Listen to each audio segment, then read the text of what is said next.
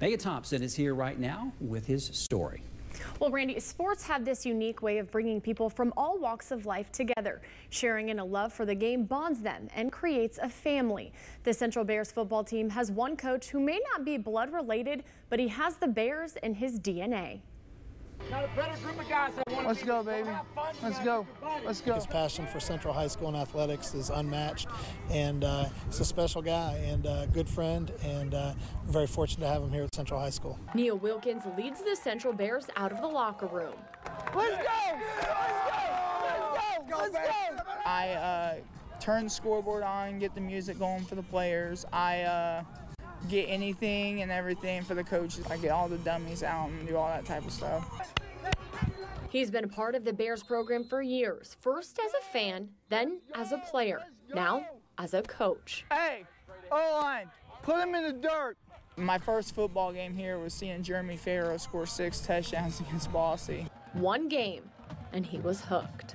It's the greatest sport in the world. You got the camaraderie, you got the whole crowd into it and all that.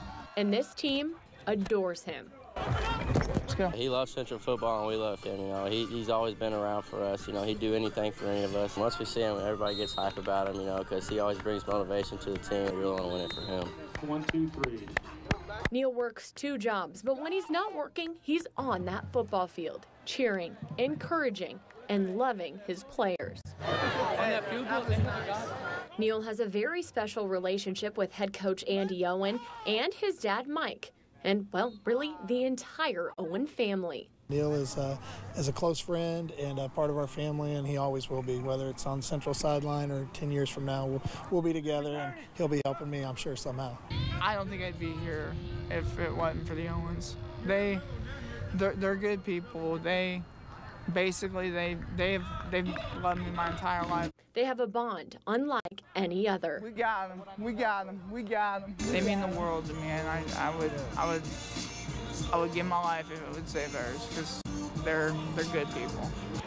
Neil's become a face of the Bears. If you're a player, you know him, you respect him, and you look up to him. How you doing, bud? Good. How are you? Great. So at the end of a big Bears win, you may see this. That is Neil leading the team, smack dab in the center. After we get the big one, he always leads us out as a chance. I'm a Central Bear. I'm proud. I'm tough. I'm a winner. Now, the Central Bears have just 1 loss this year, and they will wrap up the regular season this Friday night as they take on North. And Neil tells me that he thinks this is their year to win a state championship.